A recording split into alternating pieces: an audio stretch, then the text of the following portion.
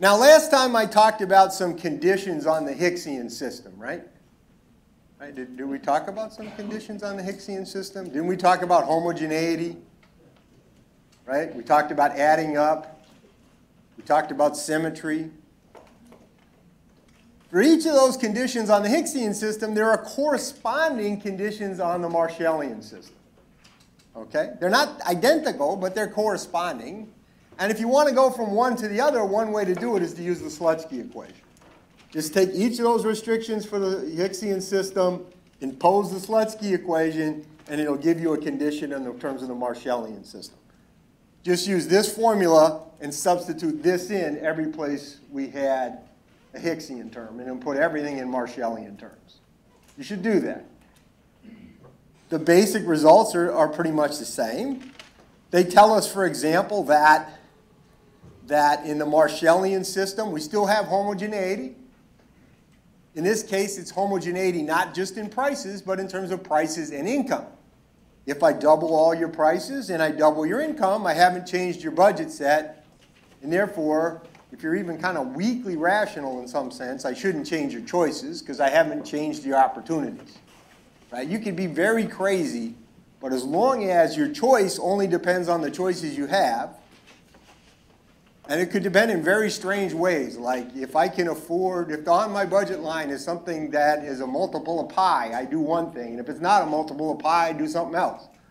As long as it's about the budget line, it'll satisfy homogeneity, right? Because as long as you make the same choice whenever you have the same budget line, that's homogeneity.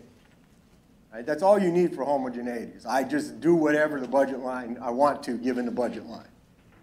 Just says, you know, that's all homogeneity says. Homogeneity is pretty weak.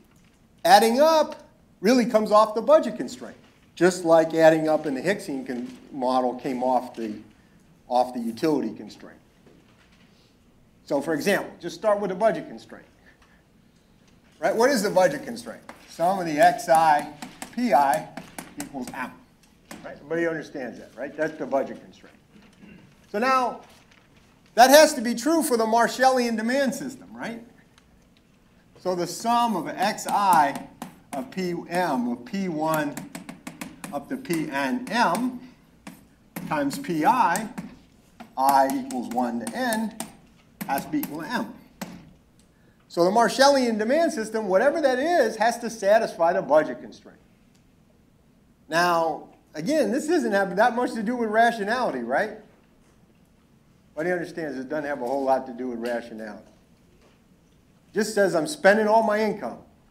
I may spend it as crazy as anybody else, but I'm just spending all my income. I got to satisfy that equation. So now let's differentiate this equation. Again, this has to hold for all prices, right? No matter what the prices are, I got to satisfy the budget constraint. So I can differentiate with respect to any price I want. So I'm going to differentiate the price of good j. So I'm going to get the sum from I equals 1 to n, partial xi, partial pj. That's going to get all the terms where pj shows up in here. But pj also shows up one time over here when I times pi, plus the derivative with respect to pj when it shows up here is xj. And of course, this doesn't depend on good j, on pj, so that's 0. Okay? So now we can make this into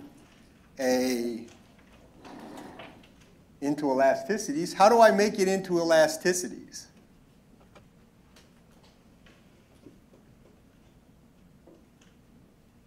Anybody know? How do you make this into an elasticity? Okay. I need an xi here, right? Everybody agrees with that? Because I got partial xi, partial pj. I need an xi there. So I'll put one here. That balances. Then I need a pj. So I'll put a pj here, and I'll put one here. I'll put one here, but I don't have to show that one, right? Because it gets multiplied by 0. All right, I'm almost there. What else do I need? Help me, guys. Divide by m. All right. So what does it say? Sum I equals 1 to n. Epsilon ij m si plus sj equals 0. Okay, everybody agrees with that? That's the adding up equation for the Marshallian system.